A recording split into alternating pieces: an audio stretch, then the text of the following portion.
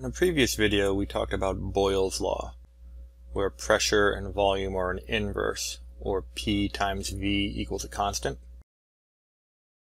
We have also talked about Charles' law, where volume and temperature are directly proportional, so V over T is a constant.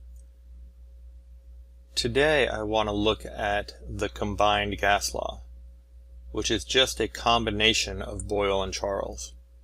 And so if you smush these two equations together, you get something that looks like this. You get PV over T equals a constant. And just as we did before, when you have the variables on one side and the constant on the other, you can rewrite the same expression to say P times V over T for the initial conditions will equal P times V over T for the final conditions, or P1 V1 over T1 equals P2 V2 over T2. This is probably the most useful form of the combined gas law. Now, for this equation to work, we notice that moles are not included.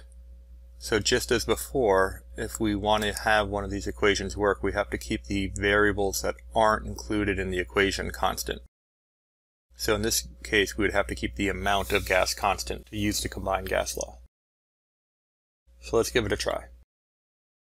I have a sealed container with a volume of 1.35 liters and a temperature of 25 degrees Celsius, and the pressure measured inside is 1.1 atmospheres.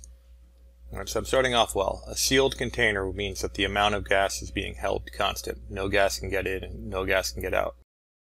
I'm given a volume, I'm given a pressure, and I'm given a temperature. So this is a good setup for the combined gas law.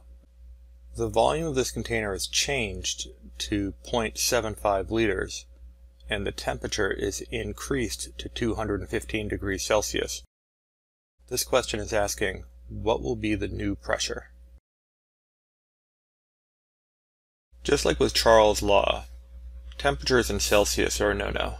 You have to be in an absolute temperature, so you have to be in a Kelvin scale. So T1 here is given as 25 degrees Celsius, but we want to convert that to 298 Kelvin. Remember, we add 273 to get to Kelvin. T2 is 215 degrees Celsius, which comes out to 488 Kelvin. Now that I have units in the correct form, I can apply the combined gas law. Remember, P1 V1 over T1 equals P2 V2 over T2. And what we are looking for is we're looking for the new pressure. So I'm going to do a little cross multiplying. You know I like to do the algebra first. I can multiply both sides by T2, and I can divide both sides by V2. So when I rewrite the combined gas law, I can say P1 V1 T2 all over T1 times V2 will equal P2. And this is what we're looking for, the new pressure. So now we just have to plug in our values. My initial pressure is 1.1 atmospheres. My initial volume is 1.35 liters. And we converted our final temperature, T2, to 488 Kelvin.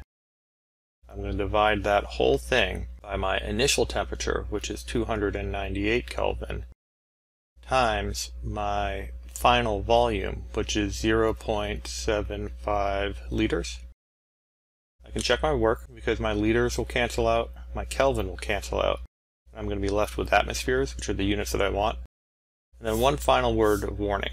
If you're plugging this all in the calculator, make sure that you're dividing by the entire bottom of your fraction.